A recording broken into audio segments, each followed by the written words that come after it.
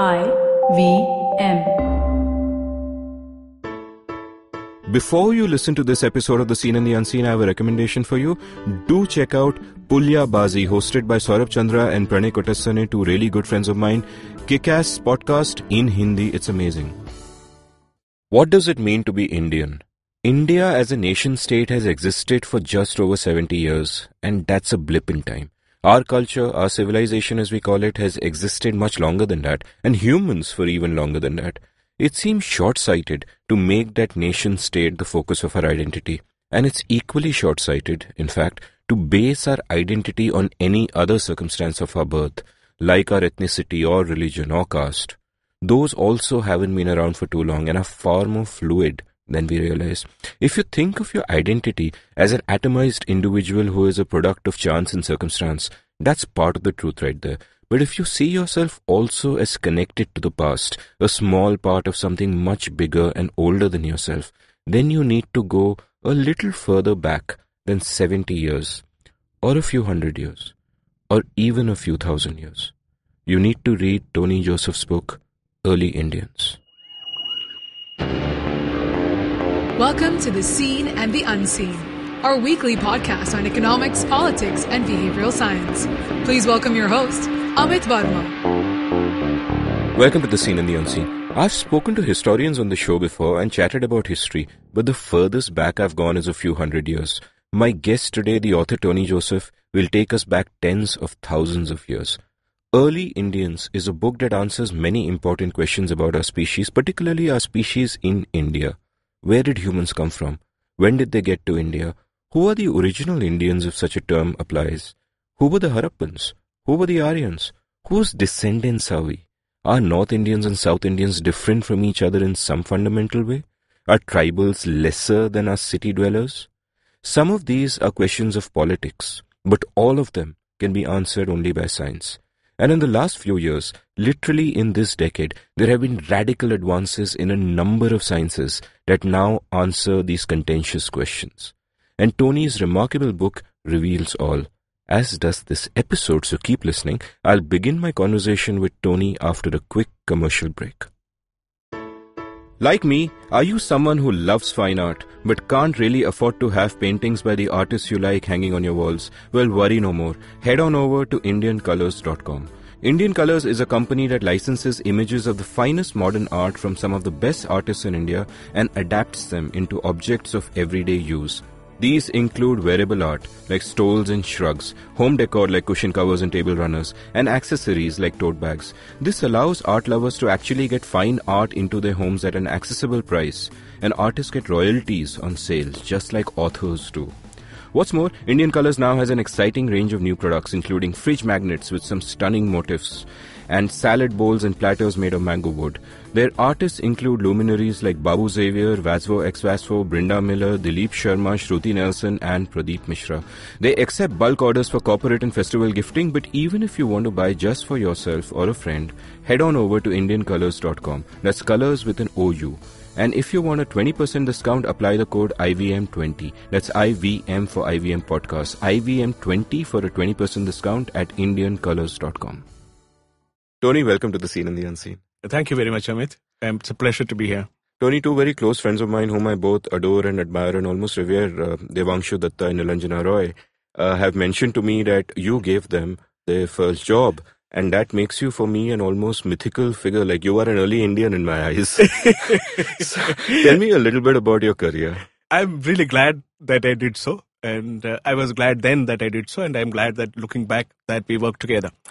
And that was a time when I was in Business Standard with a brief to start a feature section a day. That's about, a pull-out full section. And that involved every day of the week. And build the team that will pull it off. So we had things ranging from smart investor on stock markets to the strategist on management. This is early to mid-90s. This would be 80, yeah, that's right.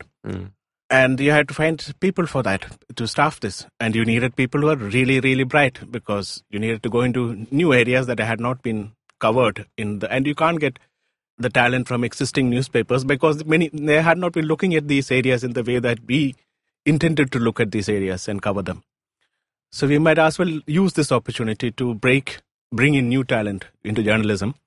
And it was absolutely amazing experience. I think the people that I worked with in Business Standard and later on in Business World also. And those were really outstanding teams and a pleasure to work with. When did you actually start as a journalist? Like, what brought you into journalism? There's, like, when I was growing up in the 80s, the common view about journalists is that they failed at everything else. Engineer nahi bane, doctor nahi bane, chalo, journalism. Yeah. What brought you into journalism? Journalism has always been, an attraction for me. Because I think the idea of engaging with public ideas or public mind has been exciting. So the place that I joined us for first was a newspaper called News Time. There's a newspaper that was begun for the first time by the Inadu Group in Hyderabad. Which year? This would be 1983. Right. I would have been all of 21 years old. Right. So I started as a trainee with a stipend of 600 rupees a month. And it was fascinating that it was a completely new paper. Then that would become a leitmotif for all of the rest of my career, because I would have always worked, with 1 year exception, I always worked in places which were either starting up or were already there, but we are going through a complete rejuvenation or a complete revamp of some kind. And that's when you actually learn the innards of a process or a profession or of a system, because you can see things being put together or being pulled apart. If you always work in places that are completely settled, your pace of learning is much, much lower. So, yeah, I started at News Time in Hyderabad. Then I was with India Today in Delhi for a year. Then I joined Economic Times, where I was features editor when I left in 1991. Then I was with Business Standard from 1991 till 1998, I think. And then I was with Business World as editor for about 8 years in all, though with a break in between. So, a young journalist starting out today has the advantage of the internet. He can read the best journalism in the world. He can see back issues of the New Yorker, the New York Times, whatever. But back then, when you're starting out in the 80s, who were sort of your journalistic models, and how did your ideas of best practices and what benchmarks to aim for evolve over time? Like, who were your early heroes, for example, and how did that change? When I joined India Today at that point of time in 1987, at that point of time, that is the most highly valued, it's the most important in India, for sure. News magazine at that point of time, and had made a large impact and a very good team. And I was starting out as a copy editor on their team, and it was a very good place to be to learn from the rest of the team as well. When you were in Economic Times, that was a period when you are starting out, when you were learning to change its place from inside out, because you're starting your features pages in a newspaper that had never, forget about features, they had never even worked on an anchor news or anything other than just essentially plain vanilla news stories that mostly come out of government announcements. So working with staff who had been in that kind of an environment with the same staff, and to try and bring out completely new, those who were learning. So I think these were periods when you are learning from your peers, your bosses, and what you're doing yourself.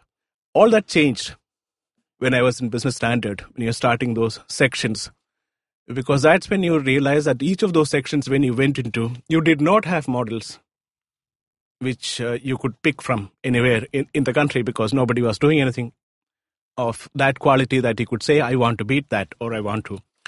You perforce had to look at the best models in the world and then look at what trade-offs did they make that you don't want to make, and what different kind of trade-offs do you want to make for the audience and the market that you are in. So if you're looking at stock markets, for example, you will look at Barron's, you would look at many other publications. Like if you're looking at building the Strategist, the Harvard Business Review, and the McKinsey Quarterly. So there are a whole range, and the management books that are globally well accepted. So in each of those areas that we got into, this was when it became clear, or really clear, that your benchmarks have got to be global. And since then, it has been like that. To answer, since I have been in multiple areas all the time, I would stay with the Smart Investor for about 6 months, start the team, and then move on to starting the next section, which is the Strategist, which is management, again build the team, and then move on. So what you were considering as your competition or model to beat depends on which areas that you were in. And when did you move on from journalism? the entrepreneurship bug bit me at some point of time. And I was looking for a way of building something that is related to media. And in around 2001, we did start a company. I co-founded a company with 2, 3 others, which would work with media companies abroad to create, edit, and design their products. But, things didn't work out exactly the way that we planned because the market collapsed. Print media, especially in the West, went through the kind of radical destruction of value that we have rarely seen in any industry. So they themselves removed most of their editing staff. So many of the work that we were planning to get our assumptions became untenable.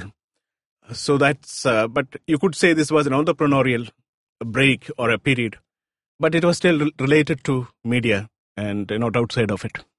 And sort of coming to your book now, kind of early Indians, how did you start getting interested in this subject? I have always been interested.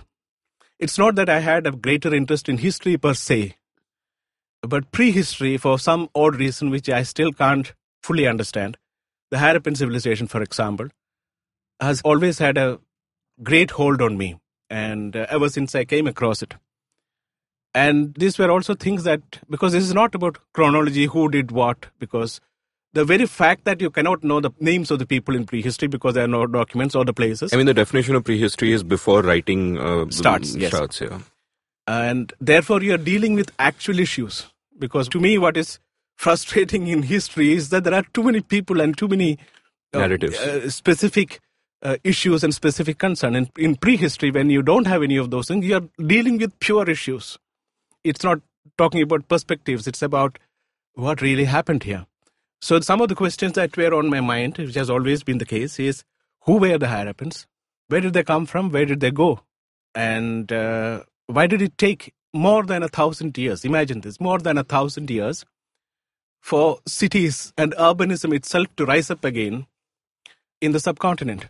It strikes you, if you haven't been to Dholavira in Gujarat, please go one day. It's one of the major Harappan centers, the most distinctive Harappan city in India today. And it's a stunning sight. Most of the superstructure has already been destroyed, so you can only see the substructure, the foundations. But even seeing that, you can see the robustness with which these places were built. And you should see the scale of the ambition. There's a large stadium with stands for people, and you can imagine what could have been going on there. Just that scale of ambition and the sturdiness with which things are built, the huge reservoirs that are built. And then you realize that this would have been around 2600 BCE. Yeah. And you have to wait till the Mauryans arrive, nearly 1,500 years later, to see structures of that scale, ambition again. So these were questions that did not have good answers to. They were suppositions. So around 6 years ago, I decided that it would make sense to try and look at the Harappan questions in detail and see where we are compared to where we were then, and what all the relevant disciplines today, based on current research, has to say on the equation. I thought I would be able to write a big story or a cover story somewhere on the Harappans. And I started going to all these sites, Dholavira, Lothal in Gujarat, Rakhigadi in How did it feel to see all these places? Because to someone who's not aware of the context or the history, it'll just be ancient ruins or whatever. Yeah. But you are actually going there with a sense of what it was and what the ambition behind it was and how old it all is. That's right. And how was the experience? Oh, it's absolutely stunning. And the visit to Dholavira, I would say, of all the places, I have visited a lot of places. I have been to other prehistoric places in India, which are not related to the Harappan civilization, but that happened later. But the visit to Dholavira was really moving because at that point of time, when I visited, it was not yet fully clear. Are these people our ancestors? Or did they people who came from somewhere and disappeared? Now we know, of course, that they are. To stand there and see the work that had been done and the streets that had been laid out, because you can see the streets, right? And when you can see the streets, you can almost see, even though they're not there, you can almost see the people walking down there. Visually, it projects itself onto your mind. So it was a very, very moving experience. Lothal is a port city. And yeah, it also it's as much smaller than Dholavira, but a stunning one. Rakhigarhi, there is nothing much to see because whatever has been excavated, they've filled it up again and to preserve it, I think. But there's nothing much to see. But it is still interesting to go there and imagine that this place, there used to be a thriving civilization, the best of its time.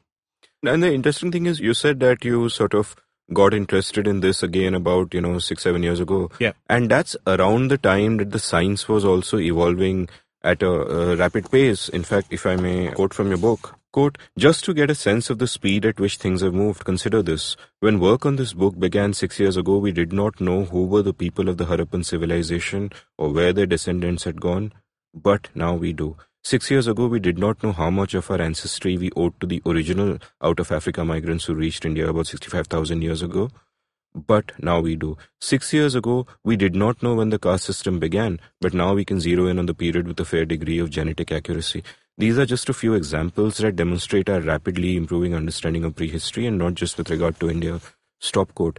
And what you go on to describe in the pages of your book, and I'd urge all the listeners to read it for themselves, but what you go on to describe is a sort of a revolution in the science, not just in like one field of it, but you have looked at like 6 or 7 different disciplines here to kind of come to the conclusions but that you've come to, in which is now the new evolved understanding of what exactly happened. And I had absolutely no idea all of this has happened till I read your book, to be honest. So tell me a little bit about what has happened in the science. Yeah. When I started on this 6 years ago, I wasn't aware of the revolution that is happening with population genetics. I was barely conscious of the fact that there is something called population genetics that might be relevant to the area that you're looking at. I was going through sites. I was talking to archaeologists who had excavated them. I was talking to historians. I was talking to epigraphists who had looked at the script. I was talking to philologists who might have something to say about what the old texts have to say about these things. So I was going through all the traditional disciplines, which they themselves had progressed during the last few decades that one had not been following it. So it was quite interesting to see how far we had come. And so it's only about 2-3 years into the research that you start understanding that, hey, a lot of new interesting information is coming from a new field that you had not been focused on, which is called population genetics. And they were using understanding of the genome of present-day populations mostly, initially, to work out affinities between different population groups. And that is absolutely interesting to the question of who were the Harappans. So then I started reading in the papers and getting in touch with the world's leading experts in India and outside, and discussing with them their work and what they were finding and how it has been changing.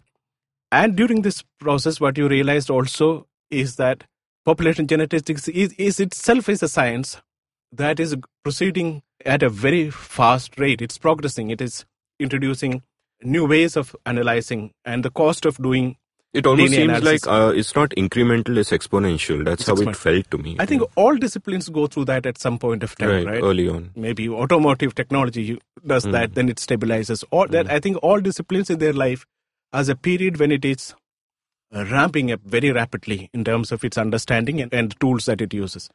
So population genetics went through that phase in the last 4 or 5 years.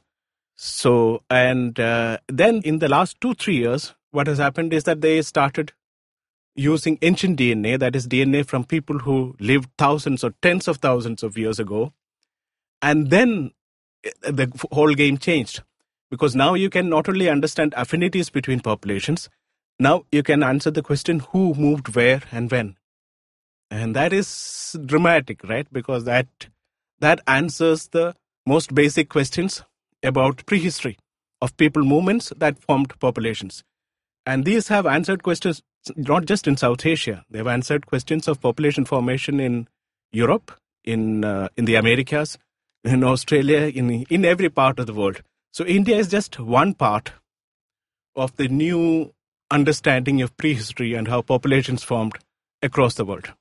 To finish it, it just happened to be looking at these issues when a new science happened to be there providing the answers. So it was serendipitous, you could say, in that way. Very fortuitous. And, you've got a very complicated and nuanced discussion in your pages of population genetics. And I'll just urge everyone to read. It can't possibly be summed up. I took those pages very slow to kind of make sure I could understand all of that. But mota, the basic thing is that if you are, for example, trying to now go back in history and tell all those grand stories, like you said, without perspective, just what happened, where did we come from, where did we move, what were the patterns of migration, all of that can be told through genetics, because through each generation you have those imprints coming down and you can go back in history and figure out all of that exactly. Is that a correct summation? Yes, because of mutations that happen over time, and Right. mutations are carried on through successive generations. Not everybody has the same mutations. You can't find affinities between people who carry the same kind of genetic fingerprints or marks or mutations. That's one way of, I think, my book explains it in much more detail. That's one way of describing how it is possible to look at different populations and see genetically, without anything else, with just their genomes, to see which populations are related to which populations and to what extent. For example, we now know that all populations outside of Africa came from a small subset of the African population that moved out of Africa around 70,000 years ago. This is a genetic discovery. It's a genetic discovery based on the huge understanding of the genetic diversity of existing human population around the world, in Africa and outside of it. And we know that all of the people outside of Africa come from a very small subset.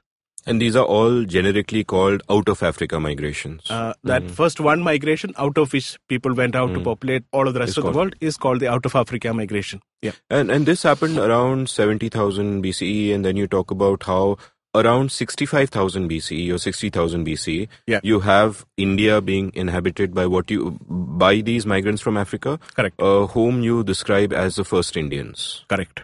So tell me a little bit more about, how we get this kind of knowledge, and what are the kind of patterns of migration across the world during this time from out of Africa? The out of Africa migration, now you need to use archaeology and other disciplines also to arrive at a rough dating of how people arrived at different continents. For example, we know that the earliest modern humans, or Homo sapiens, to reach the Americas, that was the last major continent to be occupied by modern humans, was only about 16,000 years ago.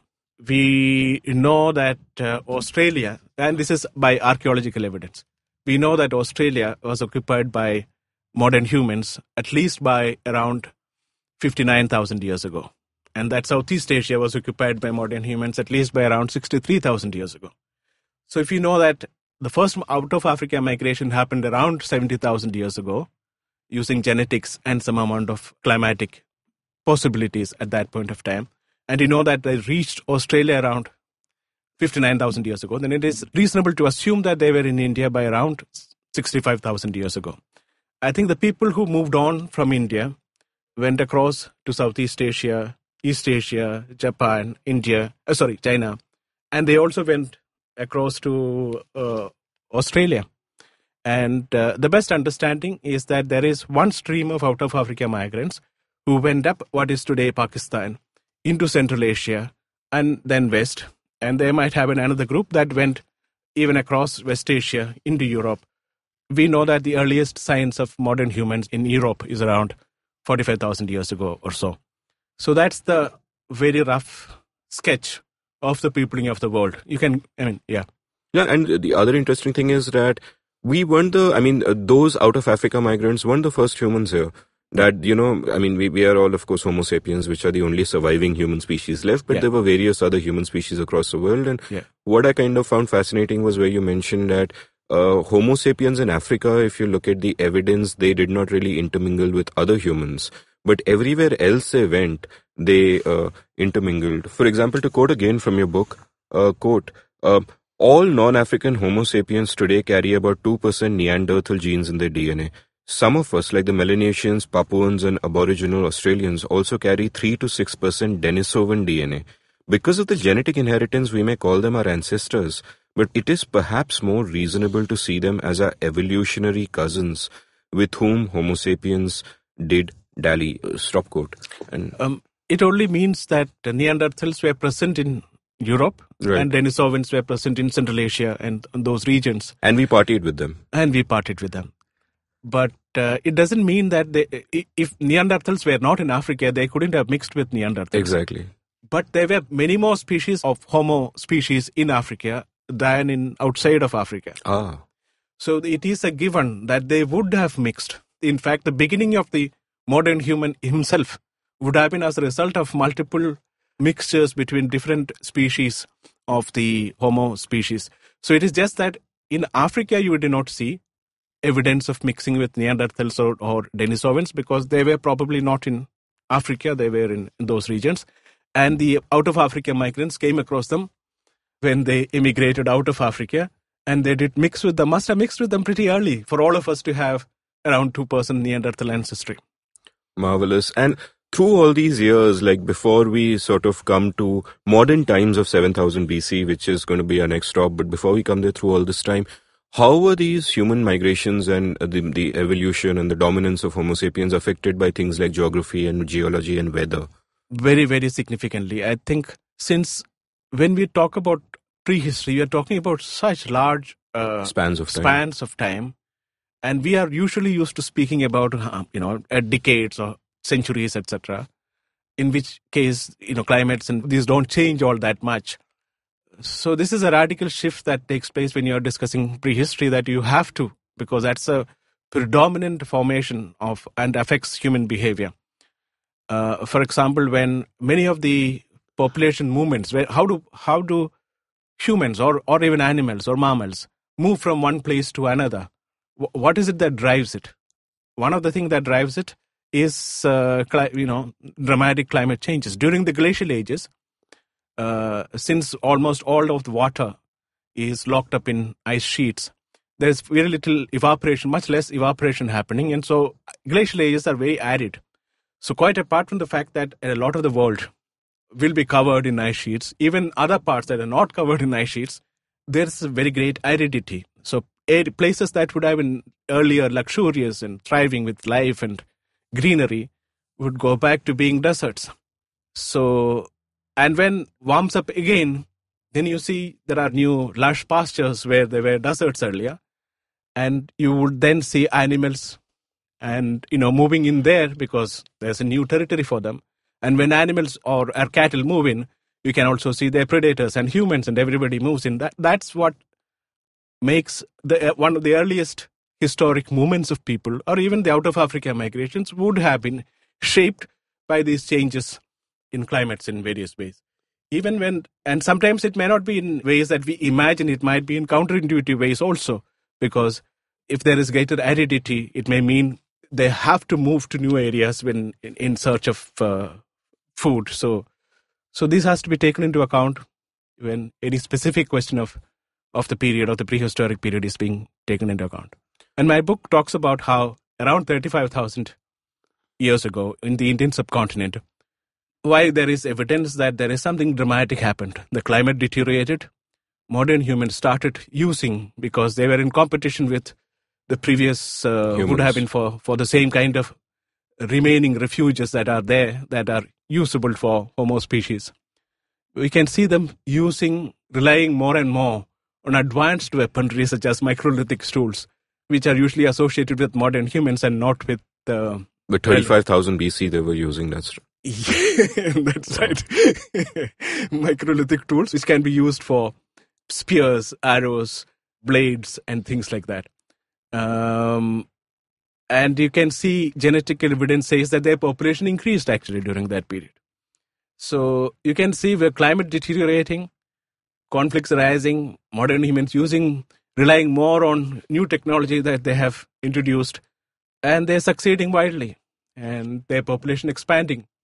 During a period, by 20,000 BCE, scientists say that it's likely that South Asia and the Indian subcontinent was the center of modern human population. So next time somebody says, we are the largest population or one of the largest centers, it's nothing new. We have always been one of the largest centers, or if not the center of modern human populations. And in fact, that might apply to earlier Homo species too. This region has been very, very good for the Homo species. This is indeed where the party is. We'll take a quick commercial break, which in terms of geological time will get over very fast.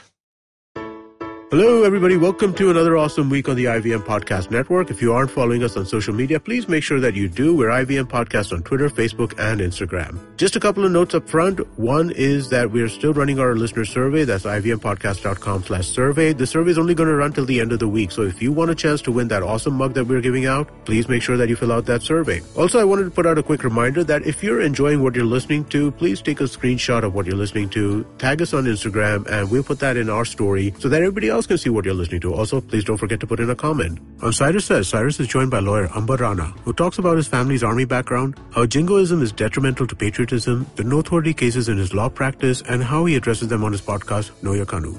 That's on the IVM network. On episode 2 of our new foreign policy show, States of Anarchy, Hamsani talks to Dave Salvo and Brett Schaefer about Russian hacking in the U.S. elections.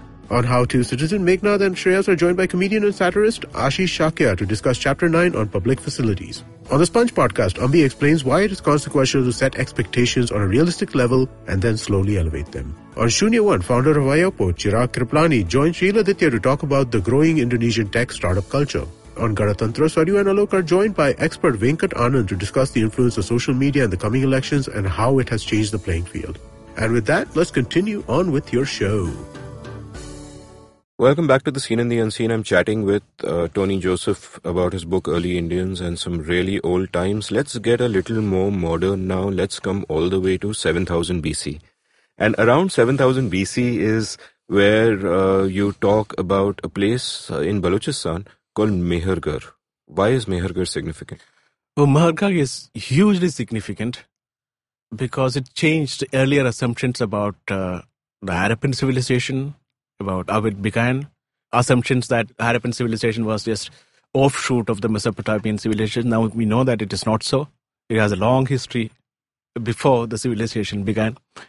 Mehergarh is the first place where you can see the earliest beginnings of agriculture that sustained itself over a long period of time. There's another region called Lahuradeva in Ganga Plain in UP today, where they have around 7000 BC, again evidence of people, first Indians, experimenting with harvesting of wild cereals, if not cultivation of wild. It could have grown into cultivation of cereals also, but we don't have full evidence. But in any case, that did not develop into a full-fledged rice-based, this was rice that they were harvesting, agriculture in... And would some of this have come about because the climate also was appropriate to sort of...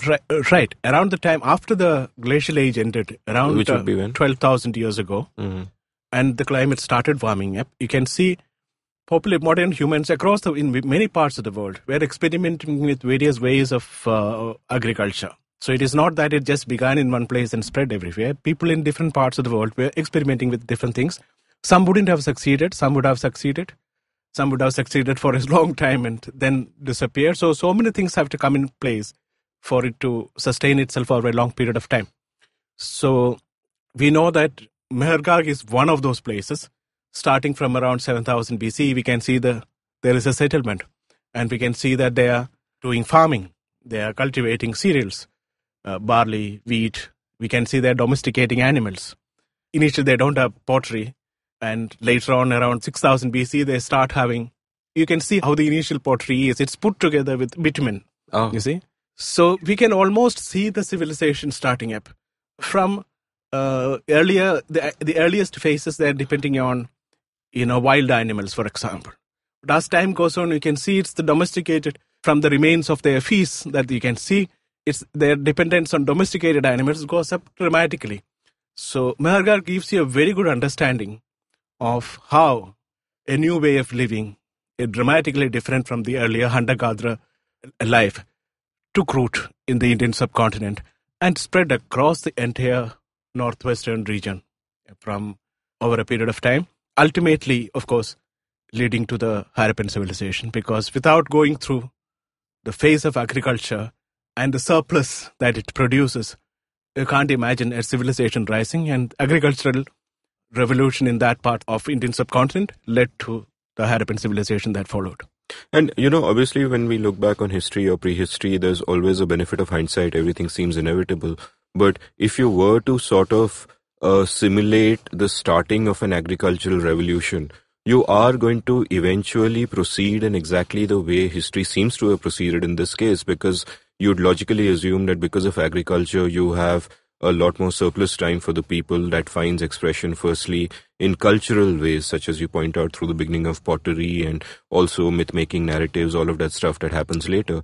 And it also finds expression in urbanization, and that also takes a period of time, but eventually you will expect to see cities develop, you'll expect to see cultures develop, myths and narratives develop, language developed, all of it kind of is completely logical, and that's exactly how it works. So it almost seems as if once you have the climate changing after the glacial age, a Mehergar is inevitable, and from there eventually a Harappan civilization is inevitable. There are lots of imponderables. There are lots of luck, so to say, that is needed for this to happen in that way. For example, there is nothing that says the moment you take to agriculture that your productivity will be high enough for you to have not everybody to have to work at farming, and some people can be employed in building statues and other things, and not everybody has to be working. So productivity has to be high, and there has to be enough food produced by not the 100% of the population, but only a smaller percentages of the population, so that the rest of the people can do other things, right? So it is not always possible that you have such productivity. For example, in Southeast Asia, there are people who have been farming taro and other tuber, around for a very long time. But that does not lead to the kind of productivity that cereal gives. So it's kind of the survivorship bias at play, that these are the guys who did well and sort of expanded and became a civilization. So now we can look back and draw these conclusions. No, it depends on what kind of cereals you had. For example, we know that wherever cereal cultivation, and that, not always, some exceptions also. So what kind of things were possible for you to domesticate and cultivate in the region that you were in is a significant factor in saying how successful it came to be. It is possible that the earliest rice varieties that we had were not productive enough, and that it had to be hybridized with a newer variety, which happened, we now know from recent research. The Indica variety got hybridized with the Japonica variety of rice around 4,000 roughly years ago in India. And it's possible that led to a huge increase in productivity. So some of these are developments that you can't foresee. And so that's why you did not have a rice-based civilization, possibly because it was not. And you also need to, for the civilization to take off initially, it's not just agriculture. You have to have an agricultural package of multiple crops along with a package of domesticated animals. So all of these things has to be available for you to be using them. And it's not possible that all regions have it. In some regions, you may not find the exact solution to the problem. But yes, but broadly it is correct. Once you have productivity happening, and it's also important that there has to be institutions that can take that productivity and use that productivity to direct labor to other activities productively. Which would also be a sign of the evolving culture, I guess. It is, My book goes into in detail on how it happened in Uruk, in the first city. Yeah. And the fascinating thing is that it happened initially because there had to be, the book, it's a long story.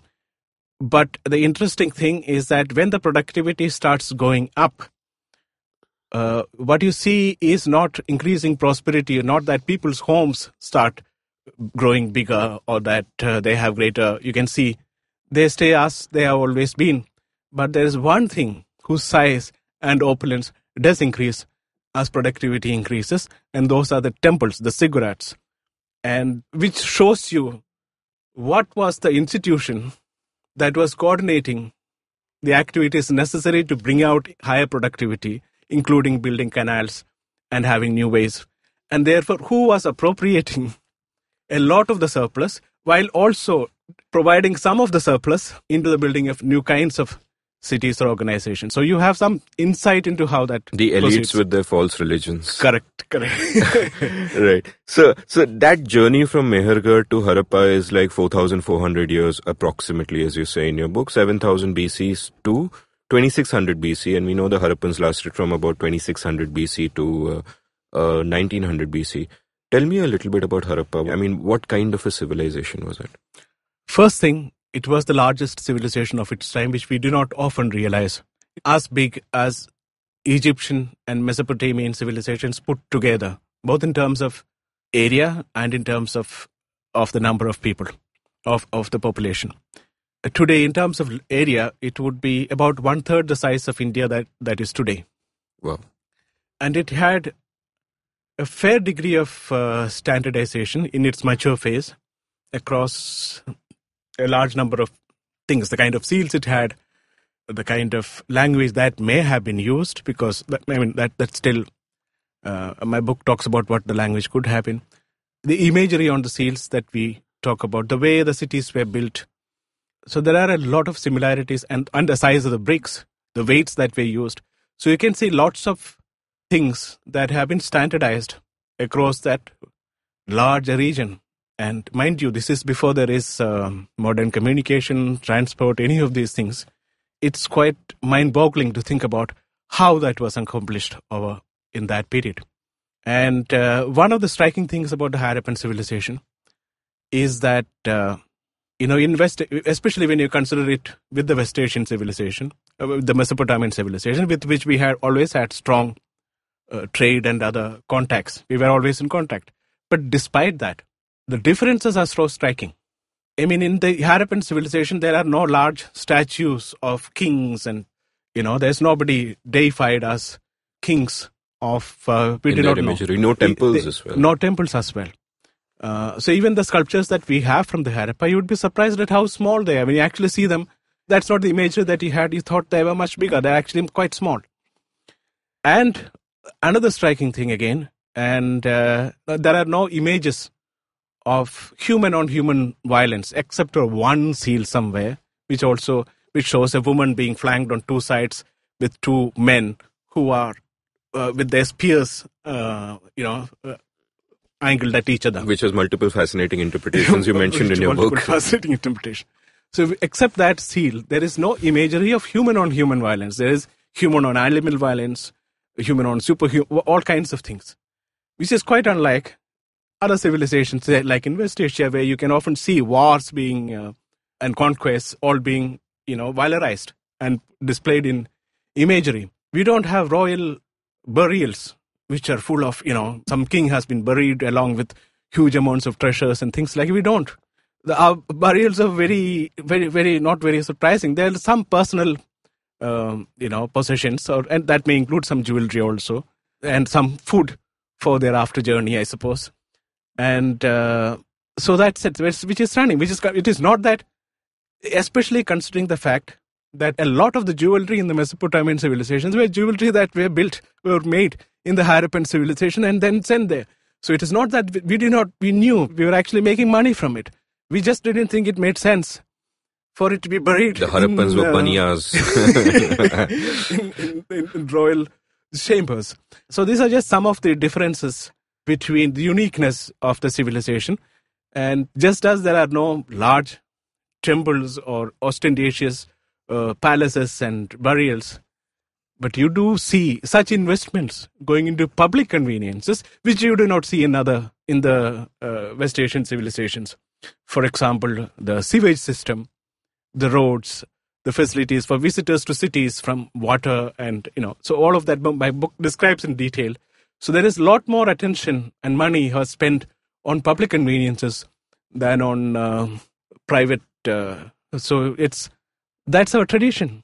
And it also fascinates me that at that point they must have evolved traditions of governance, yes, and so on, which took a long time to actually re-emerge in the Indian subcontinent. So it's not just in terms of the scale of the cities and the city planning and the ambition of all of that took a long time to re-emerge. But they very obviously could not have done this without evolved systems of governance. And if you don't have big temples and gods and all that, then it's like a republic of men. It seems so modern. We can't today guess, if you assume that the lack of symbols means temples were not the authority structures that got all these things together, then who were it?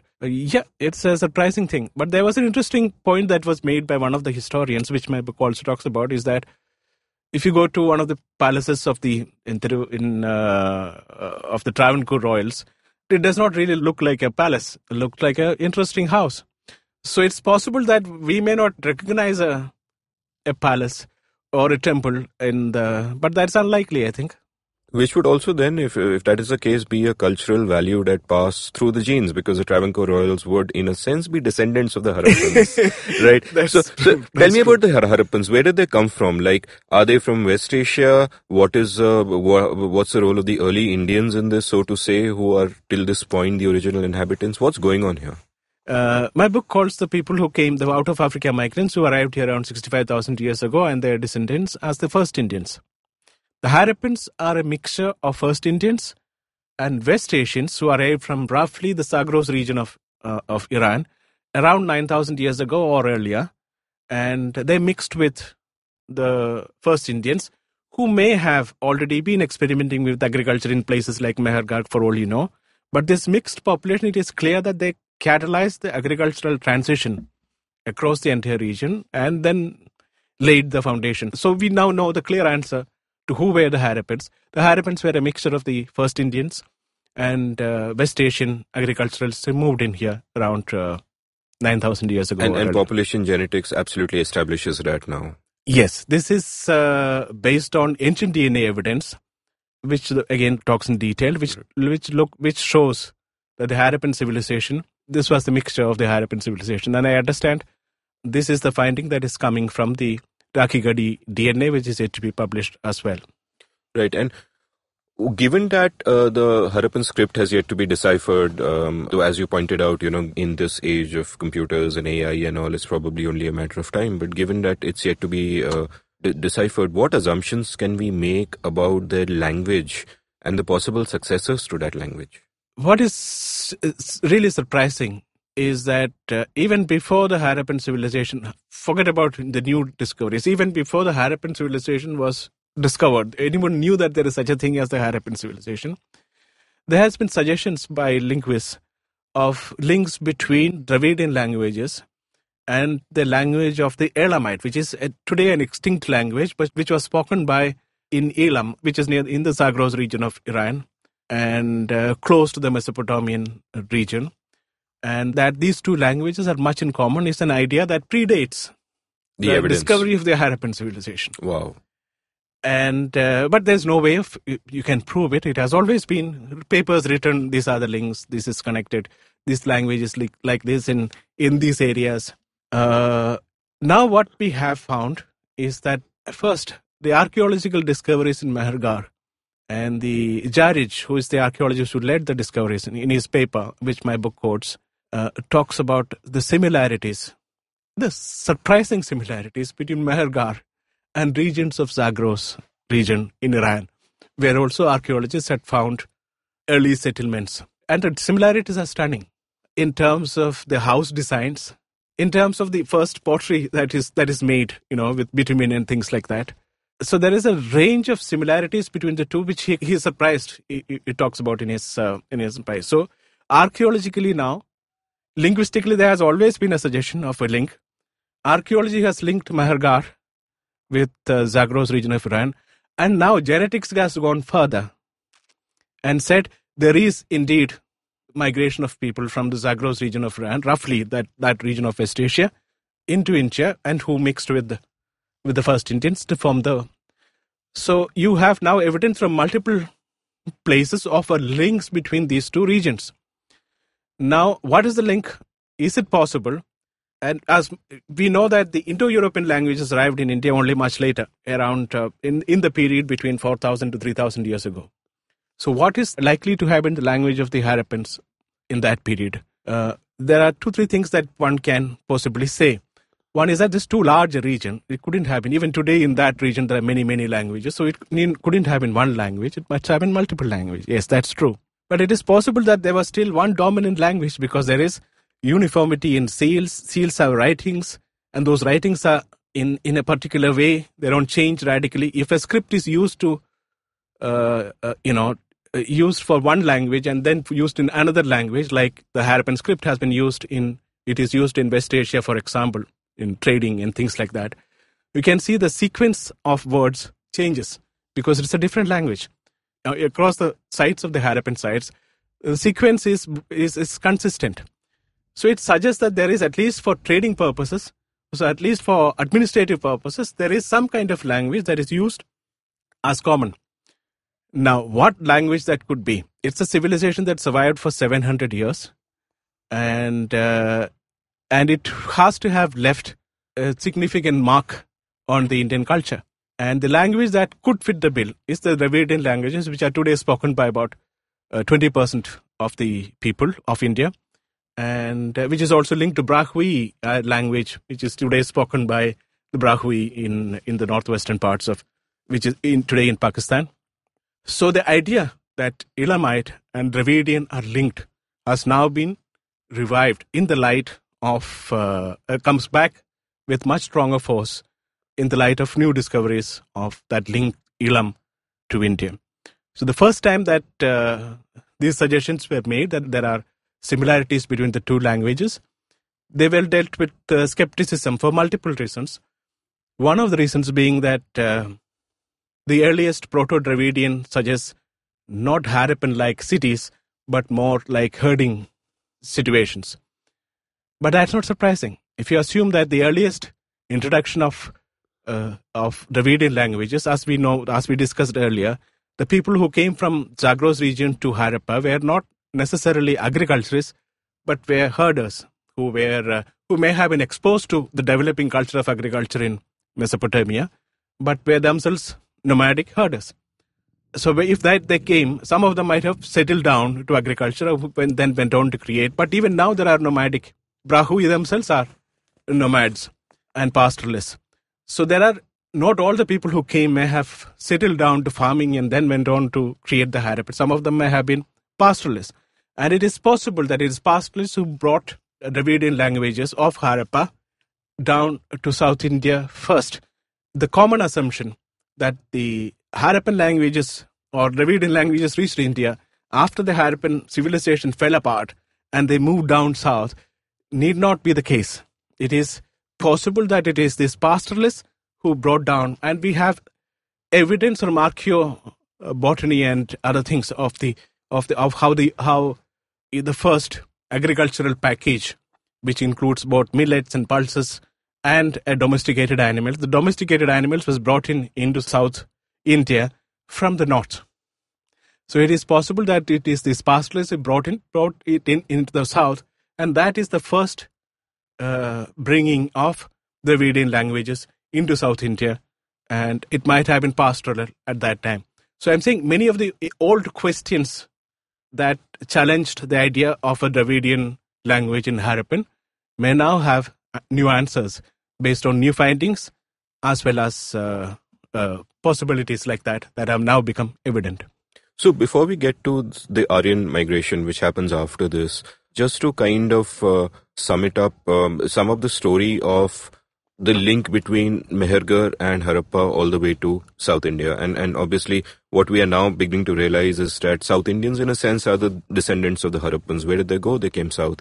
And the story really is that you have these pastoralist migrants from West Asia, from Zagros and so on, coming, perhaps settling in Mehergarh where agriculture starts and that starts booming, and there are various experiments, and then you probably have like you said, luck being involved, a perfect storm of circumstances, and from that cities evolve and productivity goes up, cities evolve, cultures evolve, and so on and so forth. And eventually, of course, the Harappan civilization, as we know, lasted between 2600 and 1900. But even while it was on, and perhaps after its decline, you have all of those guys coming down and settling in South India, and there is evidence of that genetically. Of course, it's pretty much confirmed through archaeology and all that. It's there, and now you're saying that even linguistically, there is coming to be this strong belief that the modern Dravidian languages like Tamil, Malayalam, and so on originated from there. Yeah, I would make when the Harappan civilization started declining, people moved, right? Obviously, and it was already by then a mix of Zagrosian and early Indians. You're saying, right? And they've moved both. They're moving from northwestern India, right? So moved east to what is today North India, and south to what is today South India. So in a sense, the Harappans are ancestors to both North Indians and South Indians, both in a genetic sense and in a cultural sense, because they carried with them many practices, beliefs, of the Harappan traditions with them to both these regions. The only difference is that they would have brought their languages also to both these regions, North India as well as South India. But later migrations of Indo-European language-speaking people from Central Asia overlay or displaced. There was a language shift that happened in North India from Dravidian languages to Indo-European languages. That shift did not happen in South India, where the language still continues. So the difference between North India and South India is that, as regards to Harappan, is that the linguistic heritage of Harappa is with the South Indians, but the cultural and genetic heritage of the Harappans are both in the South and in the North. In a sense, the Harappans are in many ways the glue that holds us together, because it has left such an imprint on the cultural practices today, because if you build houses around courtyards today, that's the way houses were built in the Harappan tradition. So many factors that you today take for granted, we may not realize that they actually come from the imprints that have been left behind by the Harappan civilization. If many of the things that we today see as continuities between different parts of the region could owe their beginnings to what people did in the Harappan civilization. In fact, as you pointed out, even Sanskrit and even some of what we know as a Vedic culture has imprints of Harappan civilization in it. You've detailed some of it in your book. Let's talk about the Aryan migrations now. It is clear that, there is this term called Indo-Proto-European, and you kind of know that there is a much commonality between, for example, that set of languages which come from Sanskrit and the European languages. And until recently, there were sort of two schools of thought, and there were people who would say that, hey, the migration could have happened in any direction. It isn't necessary that they came here. Maybe it originated here and we went there. But as you point out in your book, the new science has decided that question decisively. Yeah. Tell me a little bit about that. The new science is ancient DNA, but before ancient DNA, there's a simple way to answer it, right? Indo-European languages, the family of languages, has spread from Iceland to India. India forms the easternmost area in which Indo-European languages are spoken. There's no community of people towards the east of India that speaks Indo-European languages. So how did the language come to be spread as it is? For India as well as for any other region, the only answer is either somebody else brought it in there or it went from this region to the rest of the world. Those are the only two answers. Now, if it went from India to the rest of the world, there should be a signal of that movement genetically. Meaning you should be able to see, remember, we are talking about, even today, we know that first Indian, the ancestry of all Indians, almost all populations carry 50 to 65% of first Indian ancestry. No matter where in the caste hierarchy you are, no matter what language you speak, no matter which region you inhabit, you are likely, if this applies to most Indian population groups, you carry between 50 to 65%. And much more in the case of the Andaman residents, who, as you pointed out, are probably the less purest mixed descendants of the... So that is the ancestry of the first Indians. So if there was indeed a large migration that took these languages from India to the rest of the world, you should see a trail of first Indian ancestry going from India to the rest of the world. In the genome. But in the genome, yeah. But we know that first Indians are by and large, they don't have close relatives anywhere else in the world.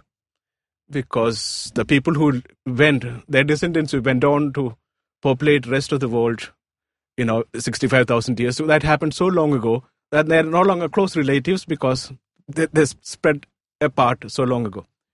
So today, if you ask any geneticist, he would say first Indians' ancestry is South Asian and it doesn't have to have close relatives outside.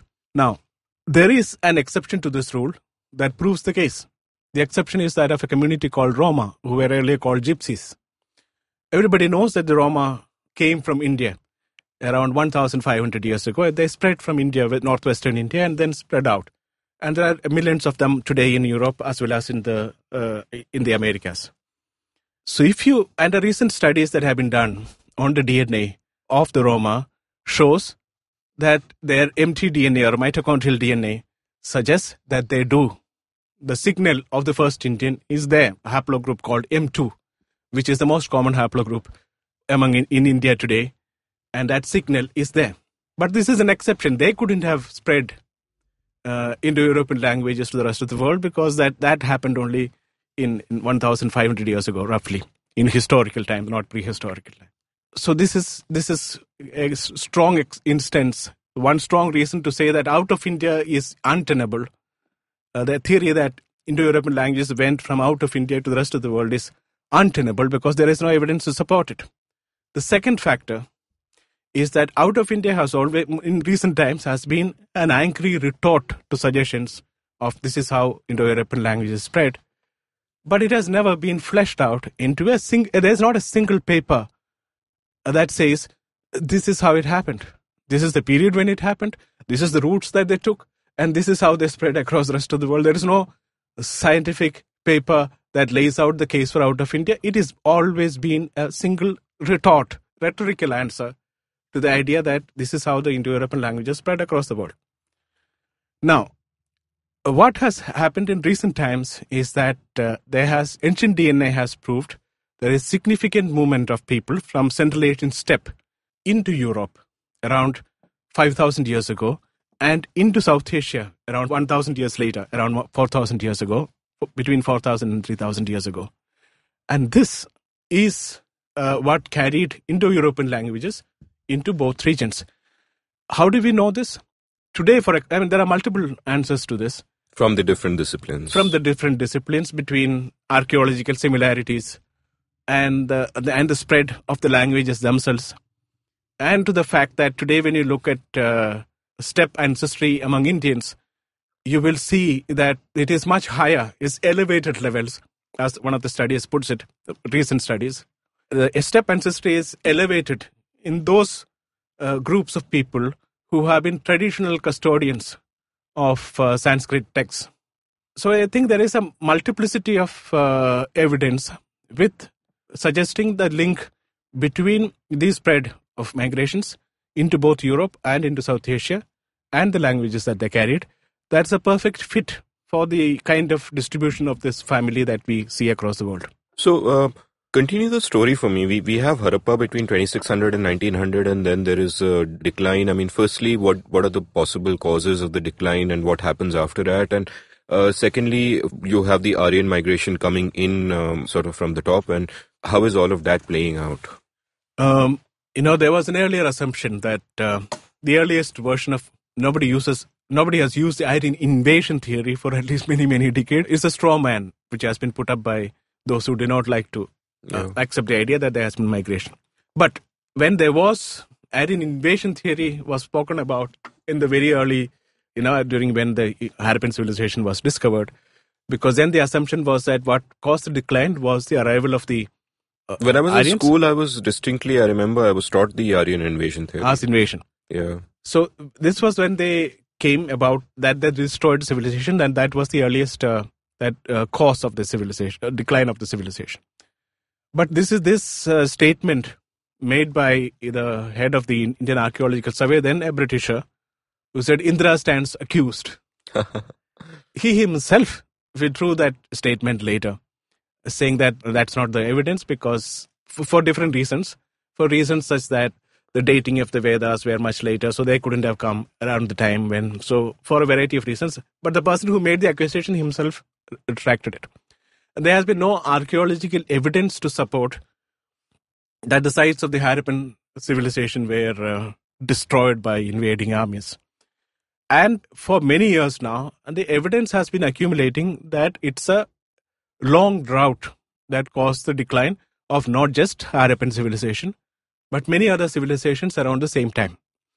To the extent that there is now a new age is being defined. My book talks about it. It's called the Meghalayan age. Meghalayan age because the proof for this long drought was discovered from geological formations in Meghalaya, but it's being called a Meghalayan age to describe this new period that began with a long drought. So it's now clear that it is climatic factors that were the major cause of the decline of the Harappan civilization, though other things, as is always the case, other things might have added to it later on, including migrations, it's possible. So, yeah. And then, once the Aryan comes, there's also, besides the genetic interminglings, there's cultural interminglings. like you pointed out, a lot of Harappan culture is reflected in what we call Vedic culture and assumed to be, something pure that originated out of itself, sui generis, as it were. But there are influences of Harappa there. There are influences of Harappa on the language Sanskrit itself. Yes. The earliest versions of Sanskrit that we have already has what is called retroflex consonants in it, like ta, na. These are consonants, these are sounds that you have to make by curling your tongue and striking your palate. No. And this is retroflex consonants are not there in other Indo-European language families, not even in Persian, which is the closest that you can find. But it is there in Sanskrit, in the earliest Sanskrit. So why is it there? It is there because retroflex consonants have been a common factor across many earlier South Asian languages, including Dravidian. So it's clearly a sign of the influence on the earliest Sanskrit that we have, that it has retroflex consonants that other Indo-European languages mostly do not have. There might be one or two exceptions, but by and large, they don't have. And the striking thing is even Persian doesn't have. And if you look at, and my book says that there is a disconnect between the Harappan civilization and what its concerns and images were, and the earliest texts, Vedic texts, such as the Rig Veda. And over time, you can see that disconnect disappears. Such as, give me some example. For example, take the case of the Rig Veda speaks poorly of phallus worshippers, Shishnadeva. Right. And it doesn't want those people to be associated or come anywhere near Lord Indra, and they really dislike them. But there is evidence, archaeologists have excavated places like Tholavira, R.S. Bisht, for example, talks about how there is significant evidence of phallus worship, not just in Tholavira, but in other Harappan cities as well. So that's a disconnect between what the Rig Veda says and what you can see as the practice in the Harappan civilization. But that disconnect goes later, because that's not the objection to phallus worship is not something that sustains, that goes away. You can see in the Harappan civilization, you can see many images or even one seal, which is so strikingly similar to a yogic position. We don't know whether it was a yogic position, but you can't deny the fact that it is. This sounds very familiar to you.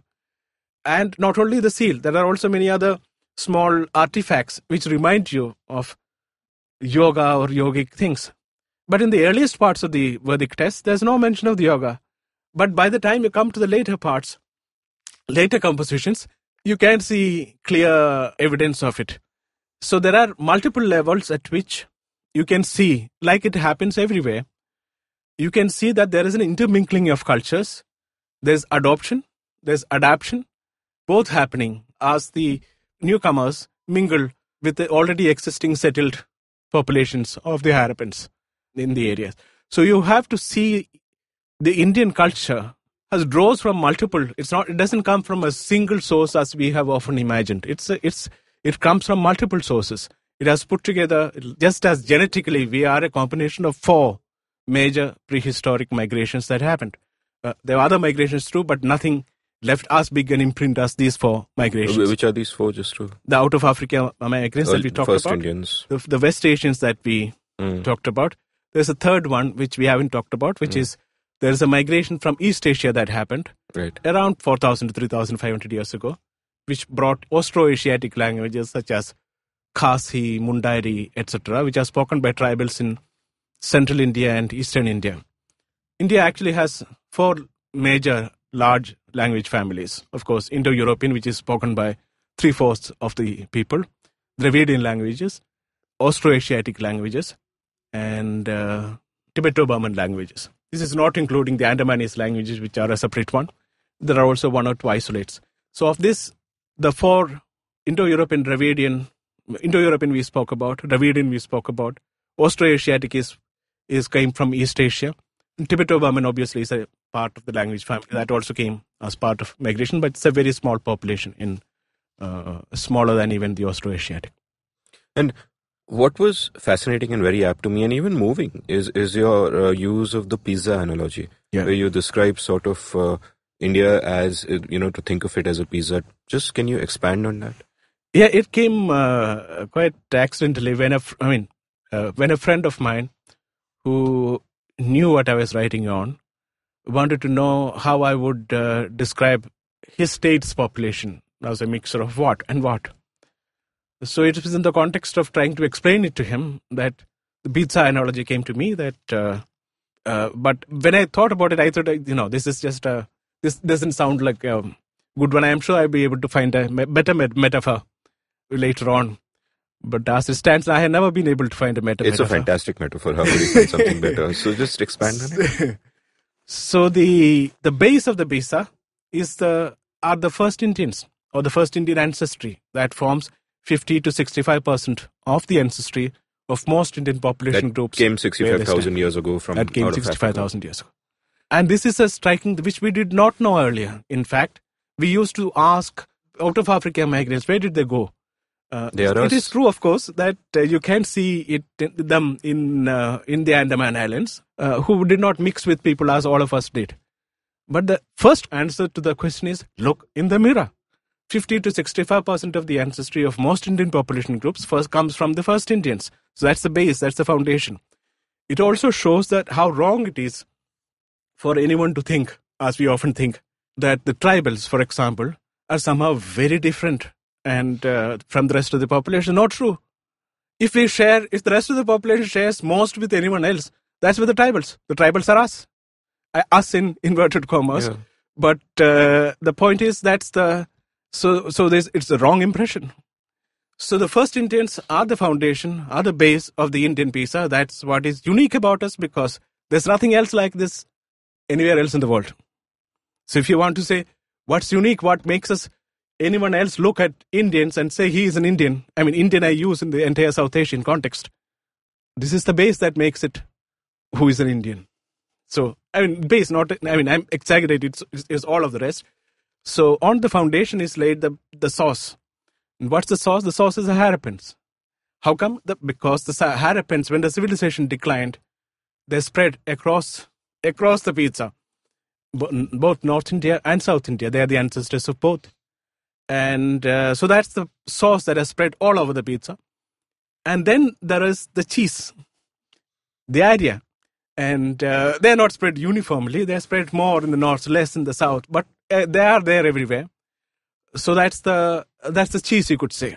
Then there are the toppings, which is both the Austroasiatic and the Tibeto-Burman, and all the others who came later, who may not have left a large imprint on our demography, but are still makes the pizza what it is. It will taste very differently if those toppings were not there.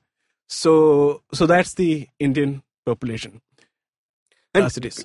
And the other large and very welcome and gratifying conclusion of all of this science is that there is no such thing as races or racial purity or any of that. All of that is just conceptual nonsense, because we are all completely mixed.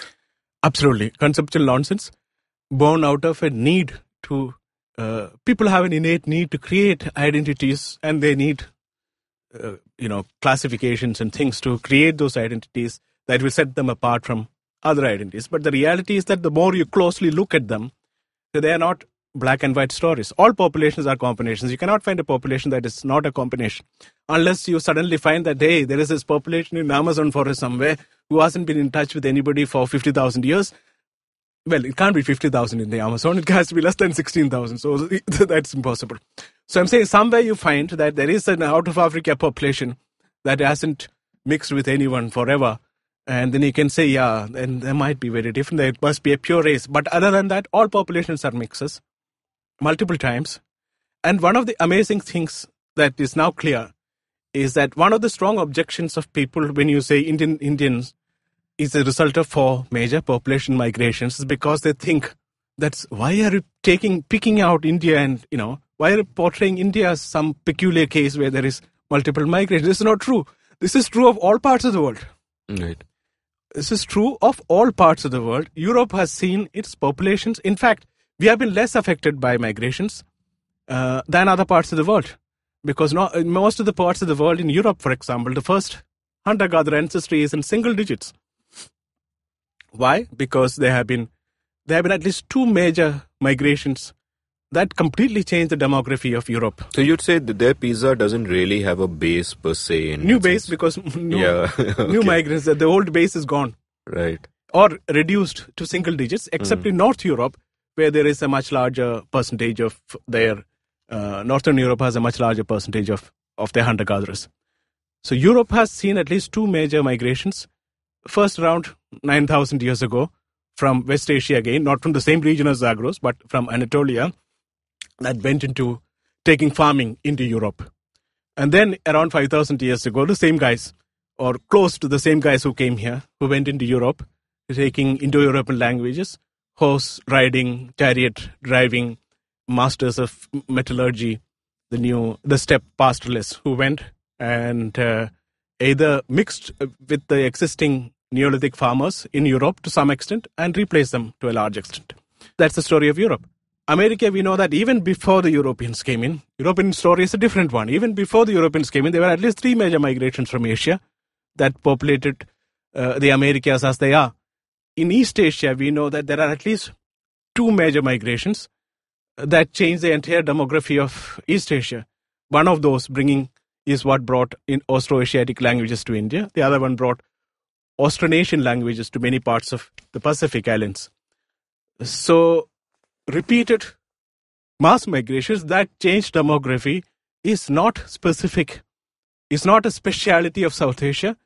In fact, it is true of most regions in the world. In Central Asia, for example, it would be difficult to keep track of the number of times the migrations and have changed the demography of the region. So, possibly the most fascinating chapter in your book for me was actually the epilogue, where you sort of move on from the science and you look at some of the really new findings and you raise questions with them, which you don't necessarily want to answer or go out of your way to answer, but it's important that, that those questions are being raised. And one of those questions is about caste, where, like you point out, the new science shows that the caste system really solidified around 100 CE. That's right. And as you say, it is not at all inevitable in a cultural sense that it was going to turn out that way, because within Hinduism there were other competing traditions like Charvakas or Lokayuktas, which were much more based on rationalism and not so hierarchical and all that. But nevertheless, the caste system came about. So what's the kind of evidence through which we know this, that it became so endogamous, and what are the consequences of this? Yeah, as you said, the new information that we have now, which we did not have earlier, before 2 years ago, is that endogamy, which is a distinguishing mark of the caste system, of people marrying within their community, did not begin until about 100 CE. And that genetics also says this, between around 4,000 years ago and the beginning of the Common Era, that's almost for 2,000 years. Right, 2000 BCE to 100 CE, or around 2000 years, there was significant mixing between different population groups. That's also a finding in the country, of the kind that has never been seen before or later. Just imagine all that happened. So if you were to ask yourself, what is the most tumultuous period in the history of this region, there would be no doubt about what that period was. It is around 2000 BCE to 100 CE. Why is that? Think of all that happened. A long existing civilization that had thrived in its mature form alone for 700 years. The Harappans. Went away. The Harappan civilization, slowly but definitively went away. New migrants came from East Asia, bringing a new set of languages and perhaps new farming practices. Another set of migrants came from Central Asia, bringing new languages who are dominant, and there's a language shift that happens in northern India. And in this midst, there is a major mixing between different population groups that is going on, that is unheard of at any point of time. Because you have to remember that by 4,000 years ago, all the four major population groups that would form the foundation, that would form the Indian demographic piece, they are all in. And for 2,000 years, there's significant mixing that leaves no one untouched. Today, if you take the most remote tribal population, you would still find that he carries the ancestry of multiple populations. So that's the extent to which the mixing happened. Because 2,000 years is a very long time. We were the party capital of the world. Yeah. The only people who escaped it were the Andamanis. because they're actually physically cut off from the rest of the mainland and they don't know what is going on there. But this suddenly comes to an end. Not suddenly, it may have happened over a period of time, but around 100 CE, it comes to an end. And this is counterintuitive, right? Because you can easily imagine people who are, so far decided to stay separately, deciding one day, hey, this is silly, let's start mixing. But it's far more difficult to imagine people who have been freely mixing for 2,000 years almost, and then suddenly decided, hey, this doesn't make sense. Let's stop mixing. I mean, the horse has already bolted, right? So what is this about? When you think it like that, you realize that, and you also realize that this takes away the suggestion that the caste system began with the arrival of the Aryans, right? It doesn't begin. There's almost a 2,000-year difference. Then you realize that this is more a political development than a religious development, though with the caveat that it's often difficult to distinguish politics from religion. Even today. But it suggests that caste is a political development more than a religious development, and it doesn't have enough genetic reasoning behind it, because we are already that's why Ambedkar is right when he says there is no difference between the Dalits and the others, because yes, we are a mixed population. So what caused this new political ideology to come into the front in around 100 CE? We do not have clear answers. So my book only says these are ways we need to far more research to answer these questions. But we have some initial things to go by. And one of the things is what you can see in the text as a tension between Aryavarta and Malaysia Desha, or things that are not part of Aryavarta. And mind you, both these regions are inhabited by the Arya, or people who call themselves Arya, and Indo-European language-speaking people. Still, the people of a particular region who call themselves Aryavarta find people of the other region who are Arya and who are Indo-European language-speaking, not kosher, not really part of Aryavarta. Why is that? The best possible reason that we can find is that there are differences of social attitudes and conservatism and ideas about social mixing between different parts of the Arya who came into India, that they were not all of the same mind. We already know this to some extent because our texts themselves talk about multiple groups and conflicts between groups. So it is wrong to think of one monolithic group of people with the same ideas and same approach to life in general and to how societies should be structured coming into the country. There were multiple groups, they had multiple beliefs and ways of approach. Some were more conservative, some were, to use current terminology, more liberal.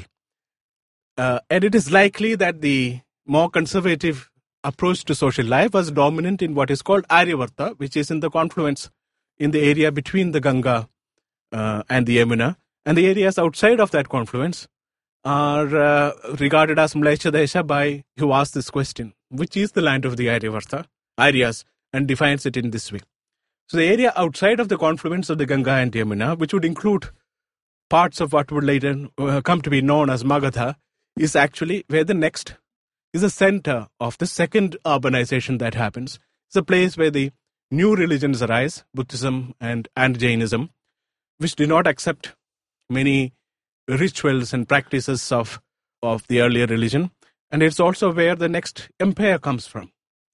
So if you assume that there is a tension between these two regions, by around 100 CE, the only conclusion that you can arrive at is that this tension was resolved in one way with the victory meaning one opinion or of how the society should be structured and organized, gaining over the other side on how it should be. The dominance of that one cultural strand and the this continued, almost enforced endogamy in a sense has interesting consequences. I want to quote this passage from David Reich's book, Who We Are and How We Got Here, which, you've quoted in your book, and that's also a great book.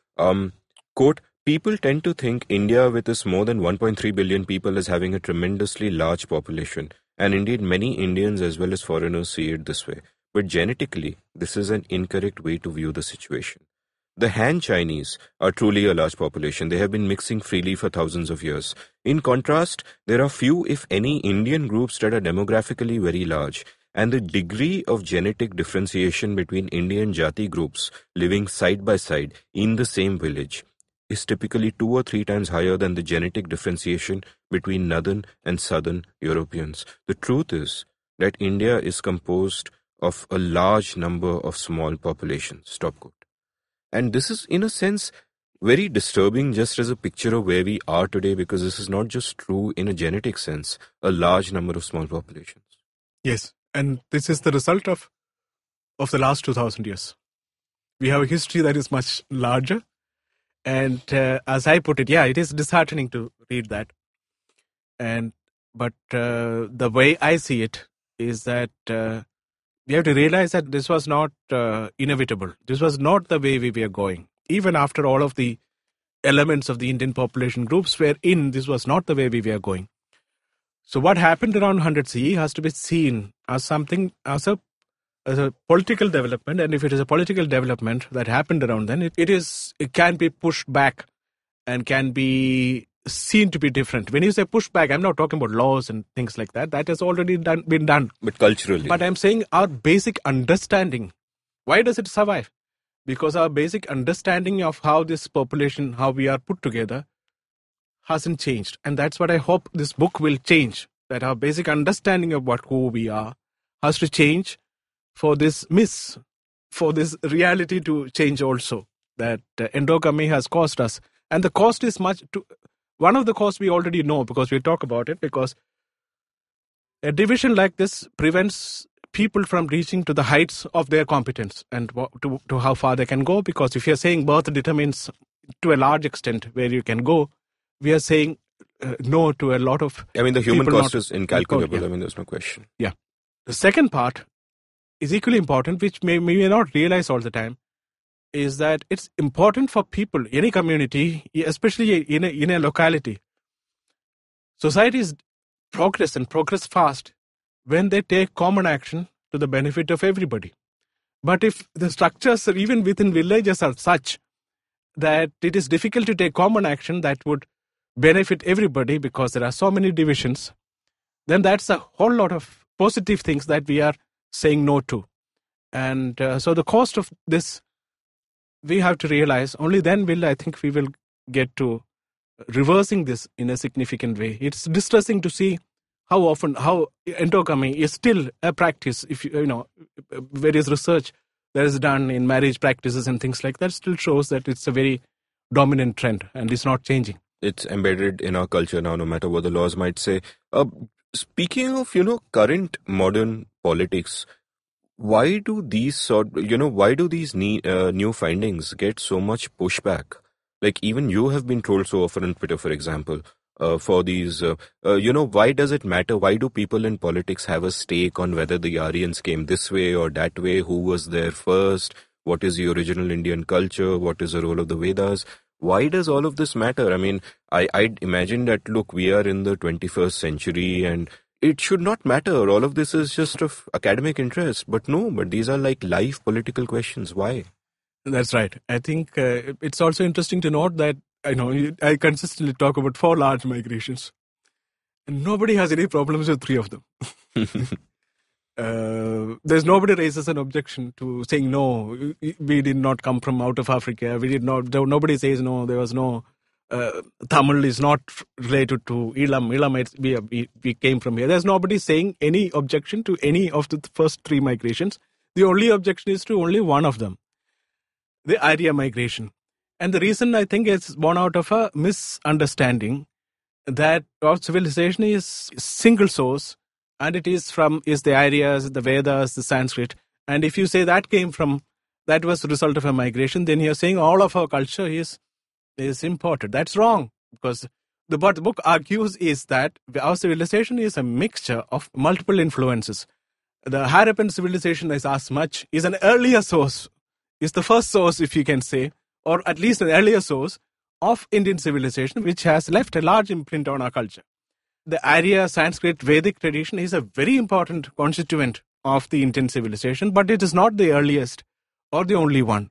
So you do not need to be horrified if you say, like other migrations, the Arya also came as migrants about 4,000 to 3,000 years ago. The second factor is that there is an assumption that if you say they brought Indo-European languages, then you're saying the Vedas and the Sanskrit, all came from imported in flat pack, and then combined after opening the package. That's not true. The Sanskrit and the Vedas, almost all of it is the result of interaction with people who are already settled here.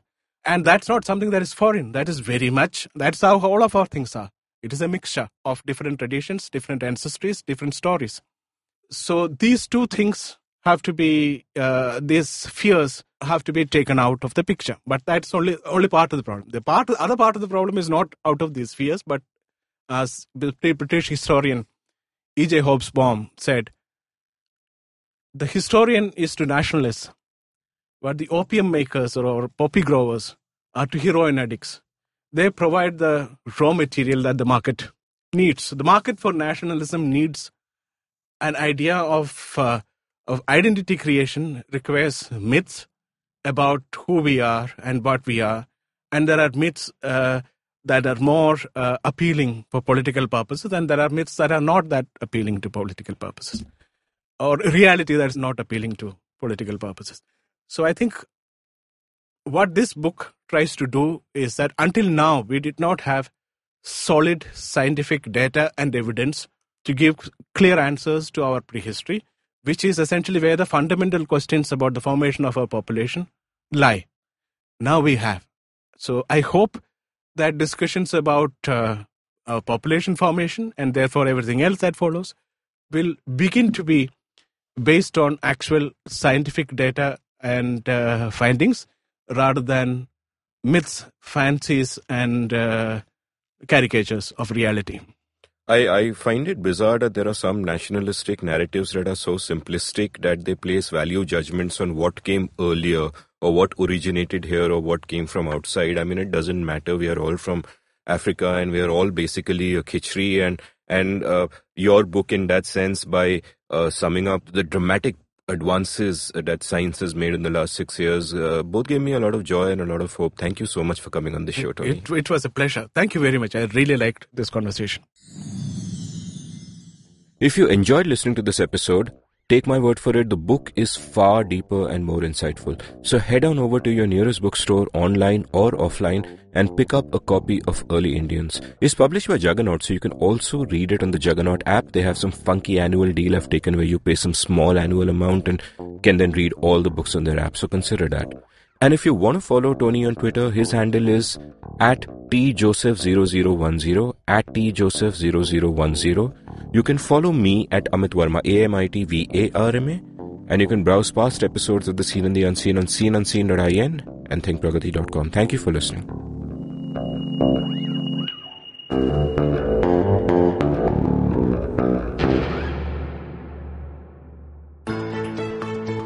How aware do you think you are of your laws and rights? Do you look up to laws when you are caught up in situations? Do you know what your rights are when you're stuck somewhere bad?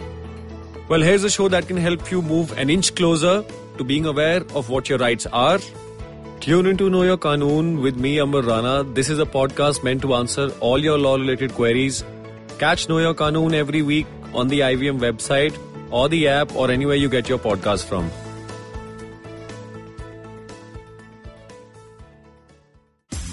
Sachin Tendulkar, Virat Kohli, Don Bradman, and now Cyrus Brocha. Okay, probably not in the right company. I mean, Don Bradman is Australian. But it's called Cyrus Says, a wonderful show about everything. Find the show on the IVM Podcast app, ivmpodcast.com, or wherever you listen to podcasts.